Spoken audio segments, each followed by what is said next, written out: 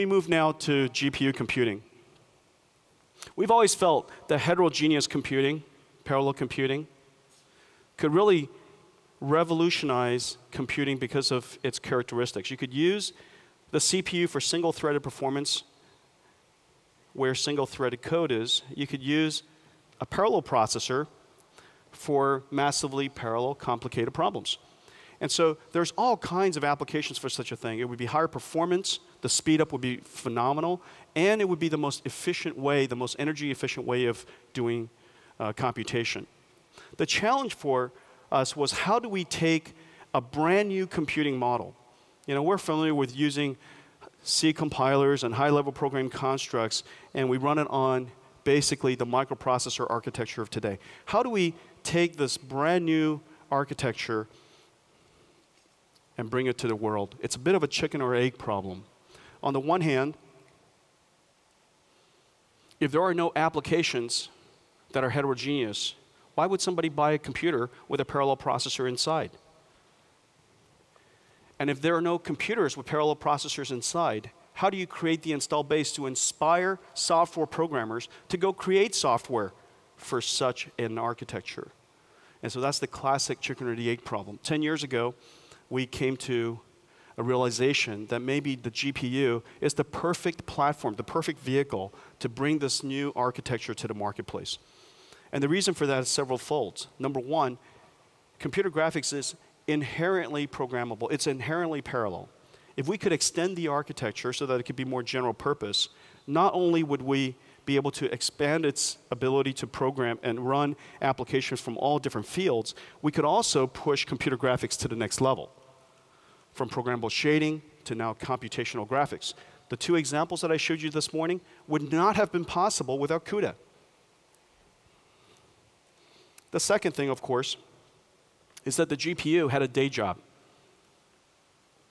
It didn't need any applications to go to market. It already has a day job. The day job is called computer graphics. And so with that inspiration, we decided to take CUDA to market, make every single one of our GPUs CUDA compatible, and look what happened. GTC happened. The impact to the industry is really hard to even express. And every year I give you guys a status report. In 2008, we had 100 million GPUs that are CUDA compatible, 150,000 CUDA downloads. 150,000 is a lot of different programmers downloading it, and we had one supercomputer that was powered by Tesla. 60 universities were teaching parallel programming courses using the GPU, using CUDA, and there were 4,000 academic papers. This year, nearly 500 million processors, CUDA processor, have been shipped.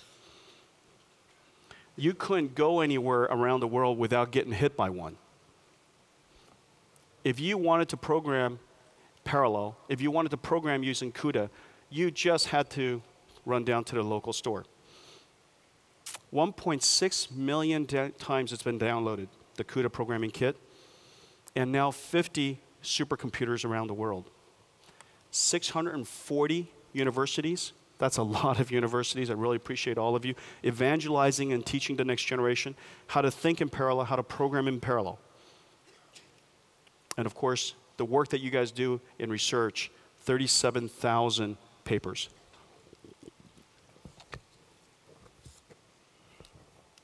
The industry support has been phenomenal.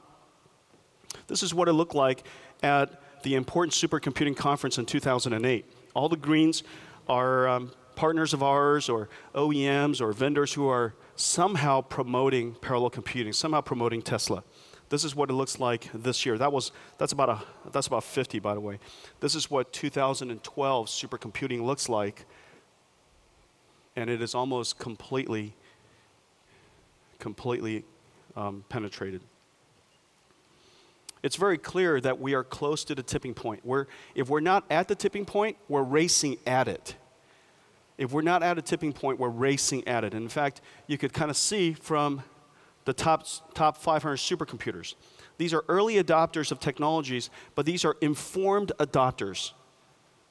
They're building these computers for scientific applications, for scientific research. They're building these computers for real work. They're building these computers so that they can inspire science that could save lives. This represents about 20% of the total top 500 computing horsepower. This year, we represented 20%. And so it's going to be really interesting to see what happens next year. Out of that includes the world's most powerful, the world's most advanced supercomputer, the Oak Ridge Titan. The Oak Ridge Titan has been in operation now for some time, and I'm pleased to say that not only is it the highest theoretical performance supercomputer, it also just recently did the world's largest solids mechanical simulation. At sustained of 10 petaflops, 40 million processors, 40 million CUDA processors. I can't even fathom that. 40 million CUDA processors came together to solve a singular problem and deliver 10 petaflops of sustained performance, which is 5 times larger, 5 times faster, 5 times, however you think, more complex than anything achieved up to that time. This week, the Swiss Supercomputing Center announced that they are also going to adopt the Tesla GPU and build Europe's fastest GPU supercomputer. They're going to be using it for weather simulation so that they can predict weather very accurately a day to up to a week in advance, getting people out of harm's way. A whole bunch of other research is going to be done on this supercomputer called Pizdant. Pizdant, I think, is the tallest mountain in Switzerland. So now we have major supercomputing centers and large supercomputing installations in Japan, in China, in the United States, in Europe, and many others. Really, really exciting to see that we are racing at the tipping point, if not at the tipping point. But nothing is more exciting, really, than, frankly, the research that is being done. You guys are all here to showcase your work, to learn from other people's work. There's just some amazing science being done here. I didn't know that the human genome wasn't just a double helix. Apparently, that's only the short strands. Tomorrow's keynote is going to be really interesting. Apparently, that our genetic code could be up to 2 meters long. And somehow this 2-meter code is somehow compressed and condensed in a 3-dimensional way into a nucleus of a cell a few microns wide. And somehow it doesn't knot up. And somehow, depending on the way that it's folded, the same genetic code will store different information so that it could be a liver cell or it could be a something else cell. Amazing insight. The scientists at Baylor and Rice are going to talk to you about how they discovered this and how they used the GPU to decode their discovery. 50 gigapixel camera. My camera is 4 megapixel. 50 gigapixel camera. Made up of a whole bunch of off-the-shelf sensors. 50 gigapixels. So many pixels that they needed GPUs in the back end to do the image processing and the filtering and the operations on it. But imagine the possibilities. It's just a large array of low-cost cameras. If we could do the image processing fast enough, this super resolution image could be used for digital zooming, refocusing. It'll be taken in 3D, of course. Look at the size of that camera. Imagine the benefits in sports events, live action events. Really fantastic work. They needed a GPU to achieve what they achieved. The work done at Stanford, folding at home, understanding how proteins misfold.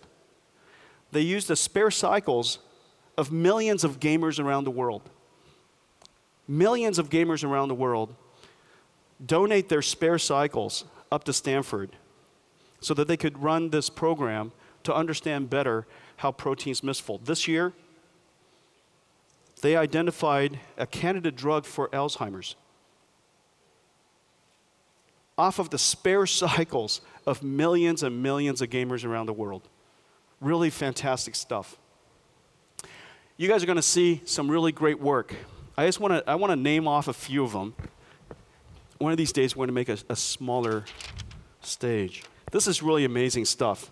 Well, first of all, the companies that are here. Audi's here, Apple's here, ESPN, ExxonMobil, Harley-Davidson, Lego, NASDAQ, Nike, SpaceX. Both of Elon Musk's companies are here. Elon, SpaceX, and Tesla Motors are both here. Walt Disney's here, Pixar's here. Netflix is here, NASA's here. iRobot is here. Goldman Sachs is here, E-Trade is here. Chevron's here. Amazon's here. This is just a small list of all the companies that are here. All kinds of papers, 400 different sessions. I was going through the program guide last night. It's just incredible. This is Mecca. This is Mecca of scientific discovery. And this year, we have manufacturing really well represented. We have image processing all over the place. I'm going to talk a little bit more about that later. Image processing is absolutely all over the place. There's some strange ones too. I like this one. This is a CUDA for a dating site. They're using it for somehow matching the compatibility of whatever. And the website, you'll be happy to learn, is called fish.com. I don't know why. So somehow they have a cluster of 48 GPUs. They're running 24/7, looking for a date. There's another paper that's really interesting, GPU accelerated diamond cutting. Okay, let's not waste any diamonds, shall we? So apparently it makes it brighter, it's a more accurate cut, and none goes to waste.